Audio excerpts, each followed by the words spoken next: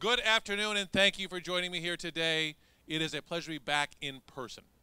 This is the first one of these we've done in a couple of years because we switched to remote interviews.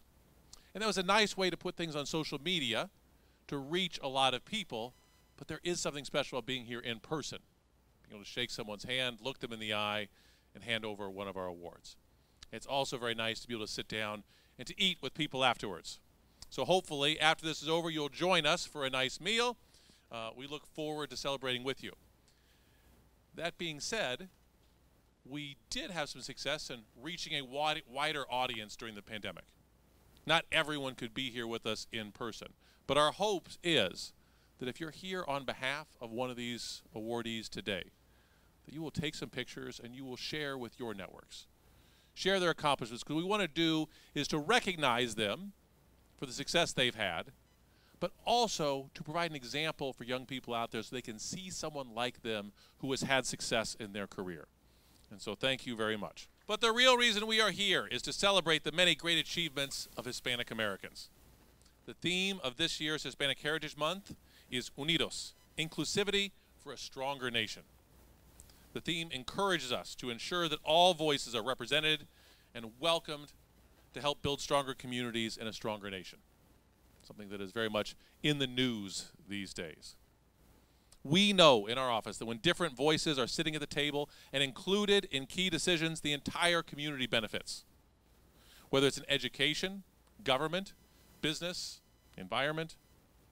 Diversity and inclusion are essential to our mission here in the Treasurer's Office. This focus directly aligns with our core values of fairness, inclusion, opportunity, and community development.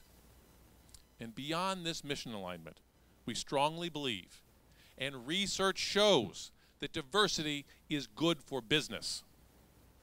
That's why our office is focused on doing more business with firms owned by minorities, women, veterans, and persons with disabilities.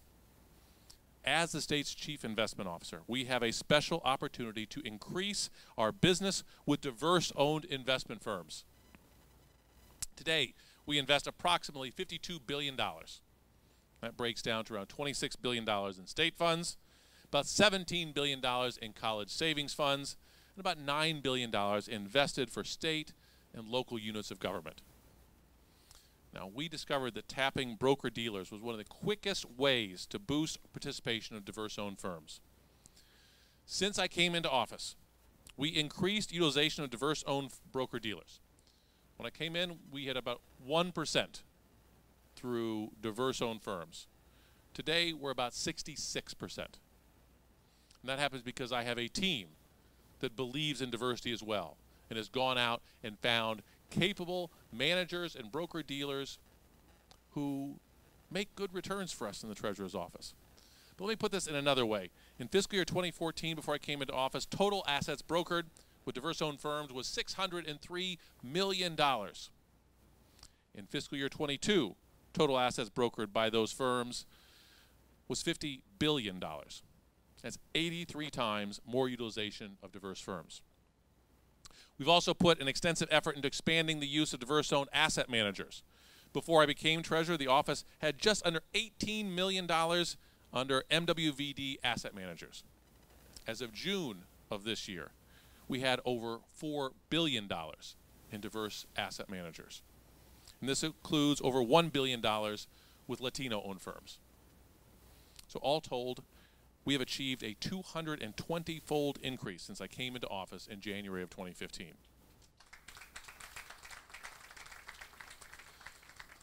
Those are things we can control. We can control the things we can control, but we also can push for things outside of our office. We have been working beyond our office to push for greater diversity and inclusion, especially in our nation's boardrooms. A wealth of research shows that diversity benefits corporate decision-making and company performance. Despite this fact, recent data revealed that women occupy only 29% of board seats on the Fortune 500 companies. And Hispanics only occupy 6%. This is something we're working to change. Many corporate leaders agree that diversity will benefit their operations. Our focus is to help them navigate that change. We work regionally and nationally to promote corporate board diversity with leadership roles in the Midwest Investors Diversity Initiative, in the 30% Coalition, and chairing the Russell 3000 Initiative. More than 500 companies have appointed women to their boards for the first time since the coalition started a decade ago.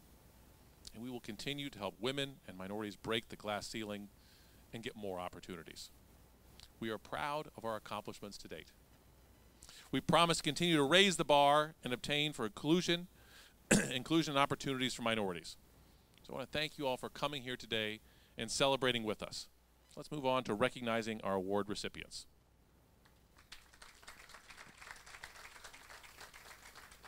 Okay, it's now time to honor some incredible Illinoisans who've made a difference in our community and in our state.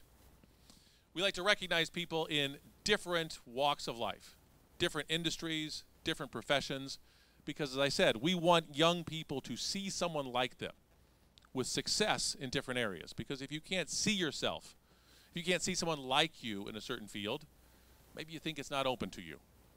So we start off with our Treasurer's Outstanding Service and Business Award, presented to Jose R. Sanchez. He is the president and CEO of Humboldt Park Health. As such, he is Chicago's only Latino hospital CEO and has served as a healthcare professional for an impressive 30-plus years. He serves the community on many boards in Chicago, including the Illinois Hospital Association, the Puerto Rican Arts Alliance, and the City Club of Chicago. Mr. Sanchez is dedicated to enhancing the qualities of services provided by Humboldt Park Health to the surrounding communities, as well as utilizing innovative and collaborative solutions to the challenges that face these communities in regard to healthcare. As an architect of the Urban Health Conference, Mr. Sanchez, along with hundreds of other healthcare providers, have collaborated to find actionable ways to tackle the disparities that face minority populations in the healthcare systems.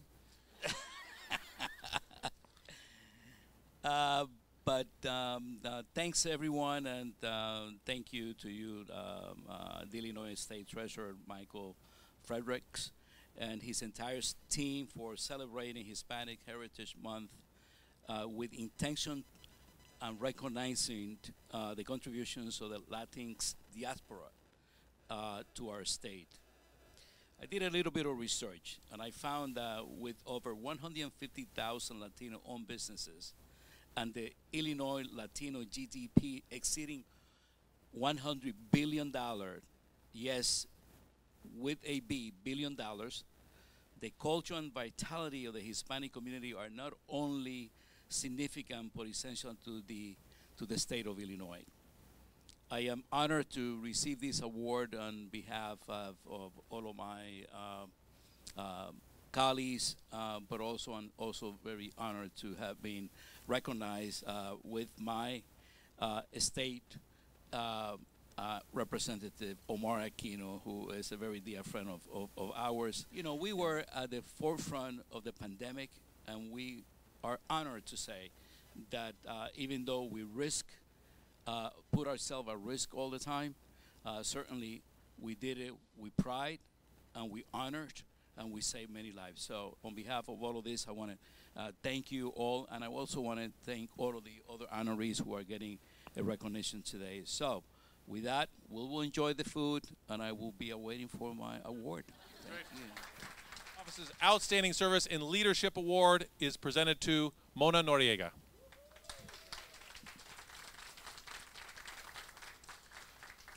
Ms. Noriega is the chair of the Illinois Human Rights Commission.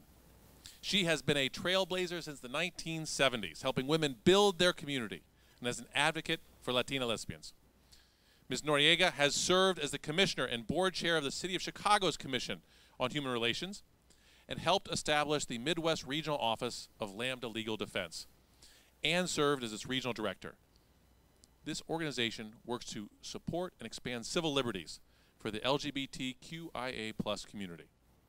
Her passion for equity and drive to bring recognition to those in the LGBTQ+ community who need a voice has led to her success and a lifelong advocate and a voice for so many. So, good afternoon. I don't know who recommended me for this. I don't really, but thank you. It's always an honor to be recognized and to be recognized along with my other esteemed honorees today. But more important than the recognition is the work. Of course, I'm speaking to the choir here. We have a state treasurer committed to doing what is right for the state of Illinois. And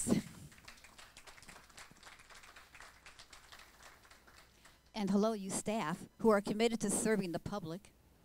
And I'm speaking to all of you, all of whom are here and are civically engaged.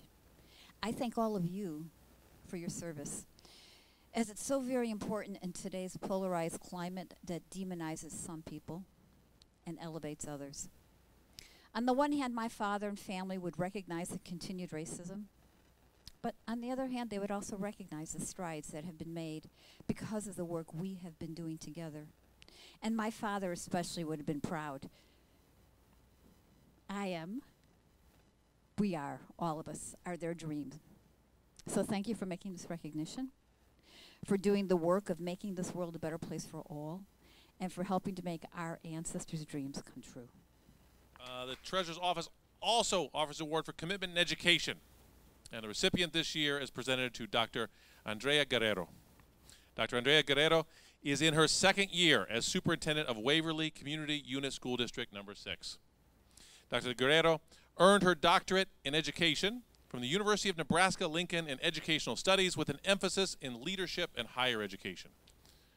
Prior to Waverly School, she served in K through 12 education for 20 years as a middle school secretary, a secondary teacher, and an administrator.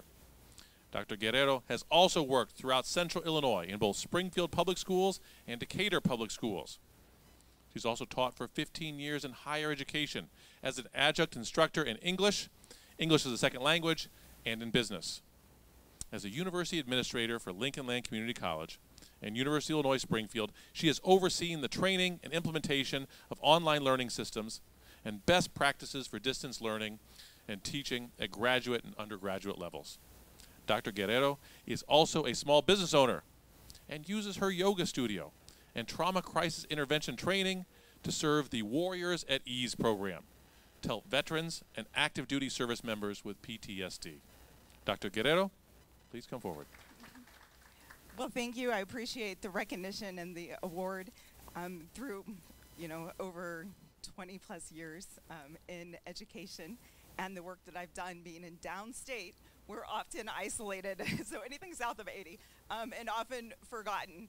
And there's lots of challenges for us, not just as a Latino community, but also as rural education, and the impacts and the needs in rural education are often not a priority just due to the population. It's hard for us to rally around when you have populations of 1,400, 800, graduating classes of 26 and less that you're serving. So it's definitely a different population, but I am very grateful for this platform for us to recognize as a state that downstate does exist, that there is equity and equity needs throughout the state, especially in education. Thank you. Our next awardee is for Outstanding Commitment in Community Service Award. And this is a special award. Normally we have someone here to accept these awards, but this is an award presented posthumously. It goes to Ivan Gonzalez. Until his tragic and unexpected death at the age of 40 earlier this year, Mr. Gonzalez served as the Chief of Staff to Illinois State Senator Omar Aquino since the time he took office in 2016.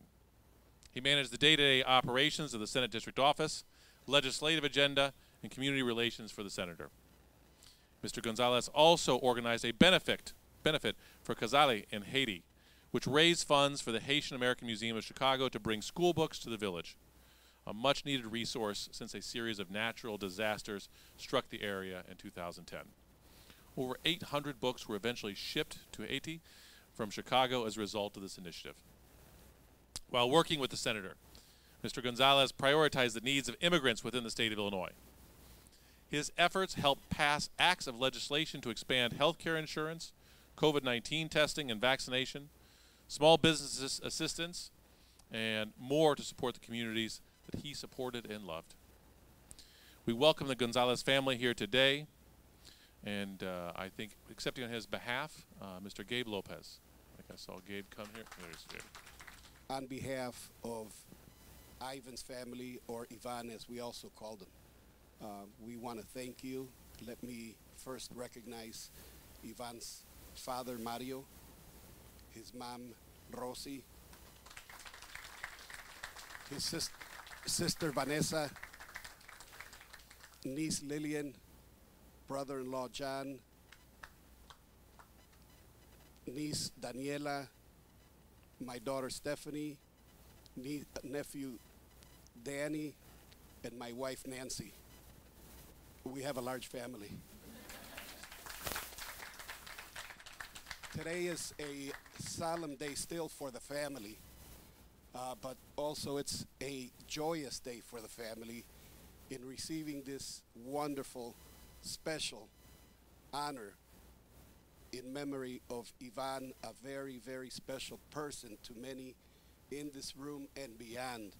Let me point out a few people who were very special to him, beginning with Omar, Liz, and family, Delia, Senate President, Willie, Danny, Jesse, who's not here, and others. Those who knew him know that Ivan was a very special person who touched many lives. No matter how Ivan felt, he always had a smile and a contagious laugh that everyone appreciated. In fact, I feel his presence in the room right now. He's with us because Ivan was energy. As I said before, and energy doesn't die. It stays permanently. And that's why we feel Ivan today. So thank you again, Treasurer Frerichs, for this very special award. And our family thanks you very, very much. Ivan truly had a large family, and although he can't be with us here today, his memory lives on. As long as we continue to talk about him, to share memories, he'll still be with us in our hearts. Now, our next recipient, you just saw up here, because he was very close to Ivan. The Treasurer's Award for Commitment as Elected Official is presented to a colleague and a friend of mine, Senator Omar Aquino. Senator Aquino was born and raised on the northwest side of Chicago. He graduated from Loyola University, Chicago, earning a BA in Criminal Justice and Sociology. He started his career as a bilingual case manager at Central West Case Management Unit at the Jane Addams School of Social Work. He went on to be a legislative assistant in the Illinois House of Representatives and then outreach coordinator for Congresswoman Tammy Duckworth. He has long held his desire to make a difference in his community and is devoted to improving education, aging services, and human services. Senator Aquino represents the 2nd District and currently serves as a Majority Caucus Whip. Although it's been pointed out that I live in Champaign, I recently got married to one of his constituents. So in a way, he's kind of my senator, and Delia is kind of my representative. Senator Aquino, please step forward. Thank you so much for this recognition. I want to thank my family who's here. I actually have some special guests from Puerto Rico, my aunt and uncle who are joining us today, my parents who are both taking photos here, my wife who's holding on to one of the my children are twins, little Omar, and my brother who's holding Isa, who's in dire need of a nap.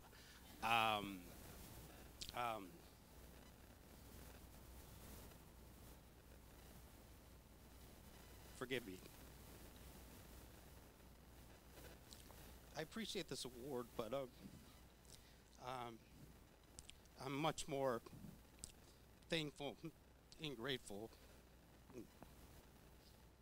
for the recognition of Ivan Gonzalez. And I'll try to compose myself. Give me a second. For Ivan Gonzalez, who was a great friend to all of us. I have my team here. I can't really talk right now, so I'm not going to note everyone, but I have my team here from my office, and Adriana's somewhere here, who is from my Springfield office, and then Willie Delgado, who's my predecessor. Yvonne left me a beautiful gift of a family and friends. Pogo. Oh, man. I talk every day and do speeches all the time for my job. And talking about Ivan, it's difficult. I will compose myself because I want to get out some things. Ivan deserves that. I feel very blessed to do the job that I do because I get to work with amazing people. That was evident when I first stepped foot into then Senator Delgado's office, and that became mine when I took over in 2016. He had an amazing woman named Lucy Roman who worked in his office, who gave all of her heart to the community. She's right back there.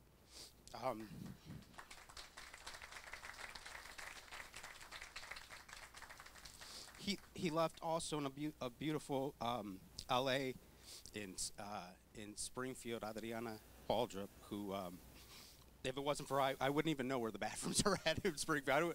I don't know my left from my right, but she keeps me in line. And I got to know someone of Ivan Gonzalez, who became a friend, was my chief of staff, ran my campaign, and became a brother. Gabe said, like, you know, he is with us, and absolutely, and I want to share a quick story of how I've been feeling that he's been with us even recently. Last night, I was able to invite my team to a gala.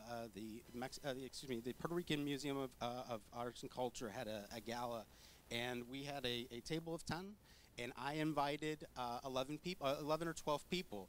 I invited over the amount, and but ironically, 2 people weren't able to make it, and there was 1 empty chair, and I didn't mention this last night.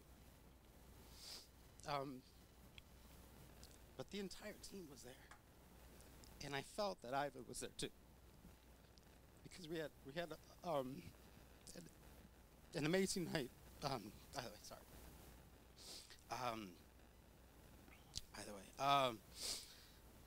this is probably one of the worst speeches I've given in my 6 years, so apologies. But no, Ivan did so many things. He was really what a public servant is. He was behind the scenes, but he cared so deeply for his community and for his family. He wanted to make sure always that people were doing well. He wanted to make sure that people were laughing. And so he would send a ridiculous text sometimes. He was always quick-witted with a joke. But much more importantly was that he would defend so furiously those that needed help the most. He could not say no.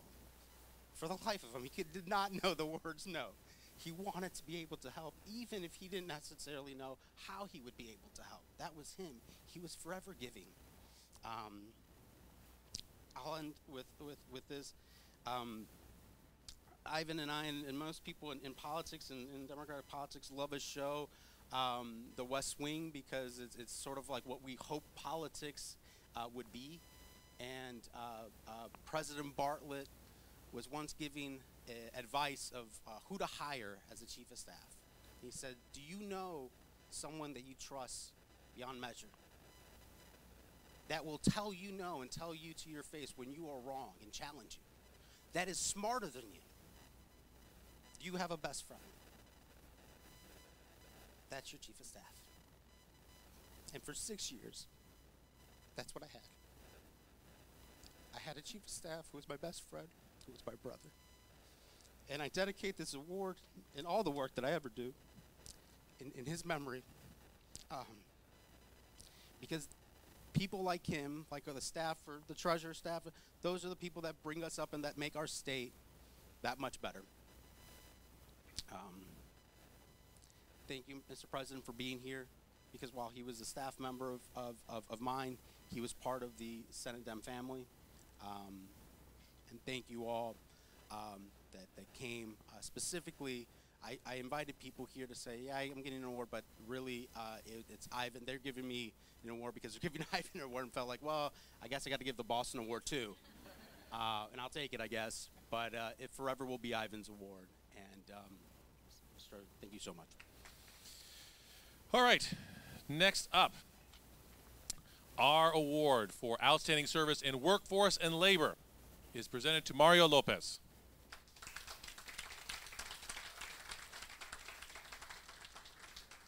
Mario is the Political and Public Affairs Director for SEIU Local 1. He graduated from Illinois State University with a BA in Political Science and Statistics and History Education. He helped win a historic victory at City Council for airport workers by passing an ordinance that raised standards and increased minimum wage at both Chicago airports. He also played a critical role in the passage of a historic labor agreement between the City of Detroit and SEIU Local Number 1 members at Little Caesars Arena. Winning by a 20-point margin, Mr. Lopez also managed the AFL-CIO's $17 million race against Right to Work in Missouri. He currently serves on the board of SEIU State Council in Illinois, Missouri, Wisconsin, and Indiana, and we are pleased to present you this award. Mr. Lopez, please step forward. I'll be very brief with my remarks. You know, a lot of the work that I do, I can't do without the partners that really help me. The partners and coworkers, such as my, coworkers who are in the front lines and organizing workers, in, making sure that their collective bargaining rights and their pay and their benefits continue not to be infringed. The partnerships that we have with elected officials, such as Treasurer Frerichs, President Harmon, Congresswoman-elect Ramirez, and former Senator Delgado and current Senator Aquino, who help us really continue to make Illinois the forefront for labor rights and workforce rights here in all the Midwest. And I say that truly because I do politics all over the Midwest, and I will say that Illinois is a beacon and a model for it. And finally, without the community partners that are also in the front lines, right, helping our members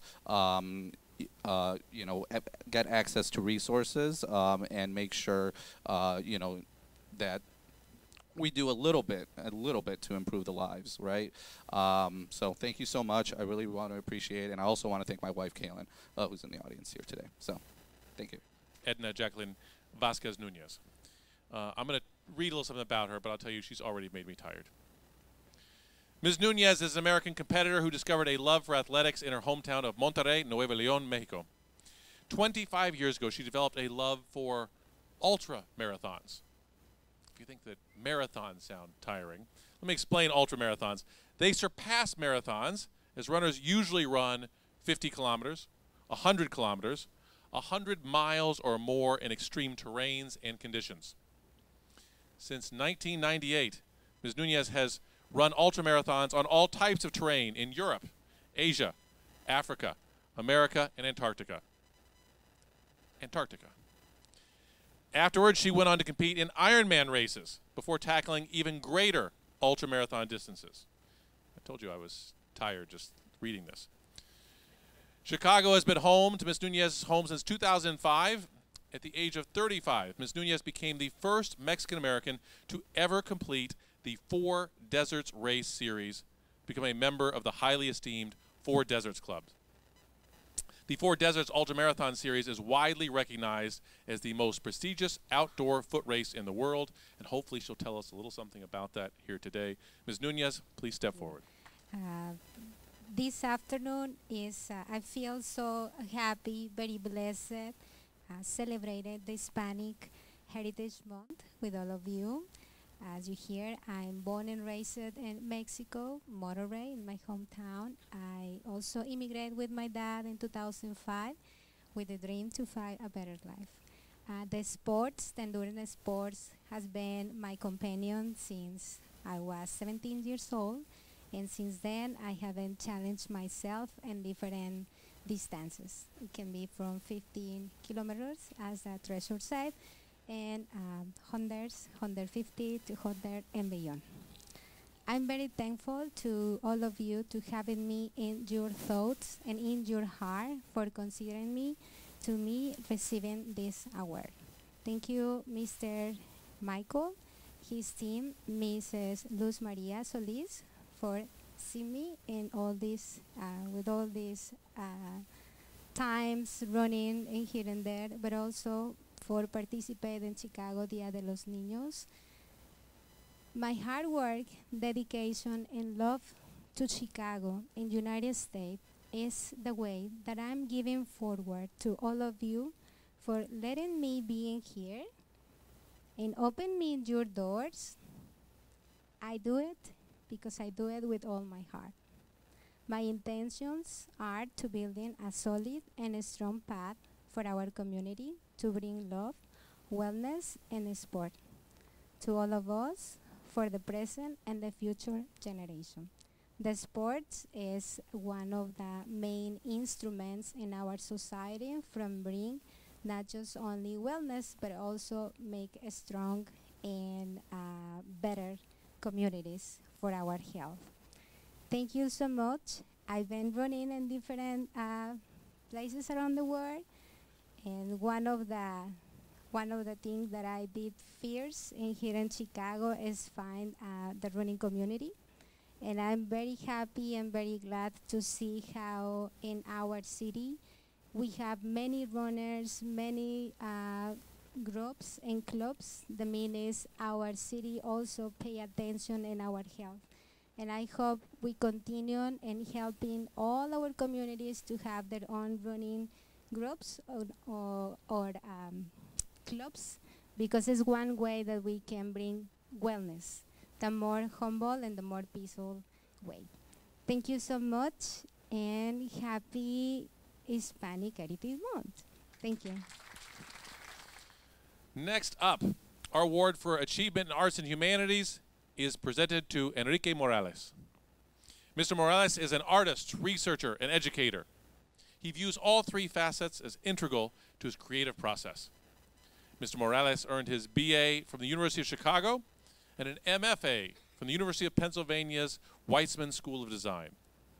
He is the co-founder of a nonprofit arts organization, the Northwest Arts Connection, or NAC, serves on the executive board of the Milwaukee Avenue Alliance, and served on the inaugural Associates Board of the National Art Museum in Chicago.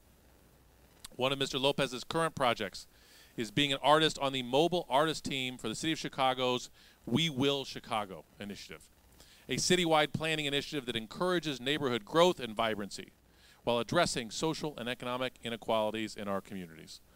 For that and all you do in the community, Mr. Lopez, would you please come forward? What an honor to be included as an artist amongst some of our community leaders and luminaries. I'd like to thank Treasurer Frerichs first for this recognition and honor, and again to include the arts and humanities amongst these other fields means a lot to me. I'd like to just echo one sentiment, and it's nice to meet Yvonne's family. I know him through Dan, and he was such a pillar of this community as well. So, I'd like to say that the Northwest Arts Connection was founded to facilitate the cultural transformation of what we call the Northwest Side, which is a vast, vast area of the city, and often neglected culturally, both funding-wise and representation-wise within the city cultural structure. So I'd like to acknowledge the people who have been big supporters of ours, including some of our state elected officials, starting with two of our state reps, Will Guzzardi and Jamie Andrade, as well as former state senator Iris Martinez, who was one of our biggest supporters, and now the new senator, Cristina Pazione Zayas. And it's a pleasure to meet some of our other elected officials here. The arts are something that are incredibly important to society. They're vital to our lives for many reasons, not just because we can add economic value to all sectors of society, but we can bring the humanity into something that is mundane. And the work that we've done so far over these last 10 years has brought us to work in some of our most under-resourced schools where there isn't an art department, where school principals are having to decide whether they spend resources on safety measures, including metal detectors, or have an art class in their schools or a music class in their schools. The arts are also something that can transform a commercial corridor. And we have plenty of those dying every day on the Northwest Side. And that's the type of work that we do and that we're passionate about. And we can also revitalize public spaces. And that's something that we do day in and day out. And that's something that I'm incredibly passionate about and something that I advocate for with the city's new We Will Chicago initiative. Cultural infrastructure. We deserve to have cultural infrastructure in all parts of the city, not just our touristic areas, not just the downtown region, but every single neighborhood across the city needs to have some type of cultural infrastructure. So that's what I'm passionate about, and I thank you guys for including the arts and humanities in a recognition like this. On a personal level, my platform includes fighting and advocating for creative professionals to have a seat at the table where any and all important decisions are made. How great would it be if we had a visual artist, if we had a theater professional, a musician, a poet, a culinary artist at the table where any of your decisions are made, whether it's politics, healthcare, infrastructure, anything that can have an impact in society. What if we had an artist at the table discussing some of these issues? What types of transformations can we have and can we see if we have a dancer at the table? Just imagine that. And if I can leave something with you guys, it would be that. That is what we are. We can add so much more than just the talent, our artistic talent. The vision and mission of us is research and making our communities better. So thank you. And on top of this, I'd like to also recognize my parents who are here. We are proud Guatemalans, as Delia Ramirez is also as well, so it's nice to meet you too. And often Central Americans don't get that much. So thank you for this recognition amongst, yes. And so thank you, Treasurer. And yes, enjoy the rest of the afternoon. Truly, truly, un orgullo Latino. I want to take a quick moment to give a special thanks and acknowledgement to our Latino advisory member, Ceci Martin Cabrera. In attendance, thank you, Martin, for all the work that you do and for joining us today. If we have other advisory members in attendance, can you please stand? Let's give them a round of applause. All right. Muchas gracias de nuevo for joining us today. Thank you for joining us. Va siendo hora. We have lunch prepared for you. Thank you for joining us. We're going to be taking some photos in the front. Felicidades. Thank you, everyone.